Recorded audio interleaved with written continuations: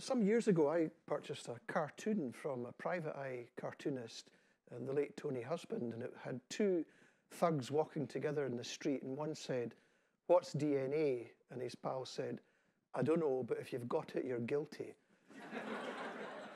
And it sums up the problem, I think, because I really do think this is an issue.